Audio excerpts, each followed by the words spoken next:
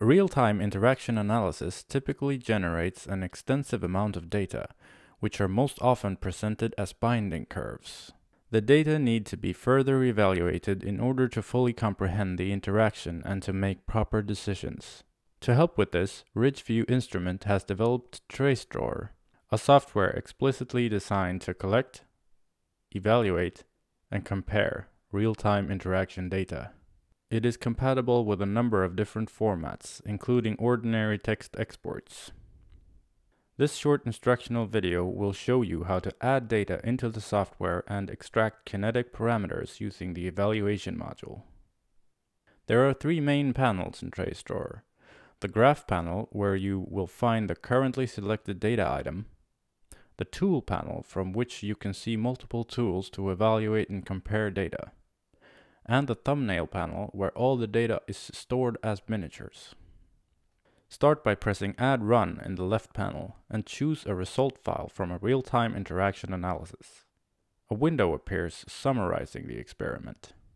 The appearance of the window may vary between file formats, but it typically consists of a presentation of the graph, a list of the curves, metadata about the file, and a few tools for altering which data to add. More detailed information about the opening window of your specific file format is found in Help. Press OK. A thumbnail representing the run is created in the Run area of the thumbnail panel. The thumbnail that is currently selected is presented in the graph. No changes made to the run item will alter the raw data of the file, but are only modifications visible in TraceDrawer. We will now evaluate the data to extract kinetic information about the interaction. This is done by fitting the data to a kinetic model. Right-click on the Run thumbnail and choose Kinetic Evaluation.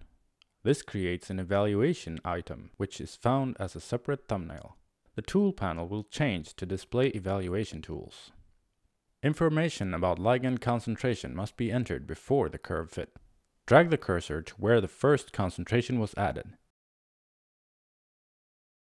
Enter the concentration in molar in either scientific notation or by using the abbreviation P for picomolar, N for nanomolar, U for micromolar, or M for millimolar. In this example, 1 nanomolar of ligand was measured, which can be written as 1E-9, or just 1N.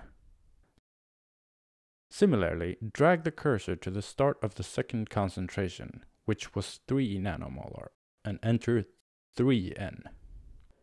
After 6 hours of measurement, the ligand solution was replaced with buffer, which initiated the dissociation phase. Add 0 as the concentration. Note that the concentration information is only applied to selected curves, meaning that you can have multiple curves in the same run and add the concentration separately. Press Next. TraceDrawer allows you to fit the data using a number of different models. The data shown in this example depicts one ligand binding to one target, also referred to as a one-to-one interaction. This is one of the most common interaction types. Click Fit to apply the model to your data.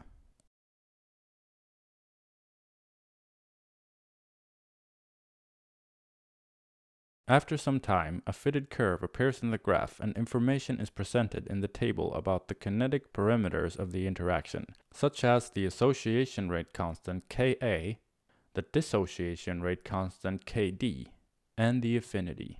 Such parameters are important when, for example, characterizing interactions or comparing different drug candidates. In this case, the fitted curve clearly follows the shape of the true data. If a one-to-one model does not fit the data properly, you may explore some of the other models instead. These describe more complex cases, such as heterogeneous interaction or when depletion is present. Note that since these models fit more parameters, the result may look better even though they have no biological relevance. In other words, aim at the simplest model, or, in more intricate situation, the model that best describes the situation of your measurement. For more information about the different kinetic models, see the manual found under Help. The manual also includes exercises which show you other uses of TraceDrawer. You now know how to add data from a real-time measurement and to extract kinetic information by fitting a model to your curve. This was just some of the possible tools available in TraceDrawer.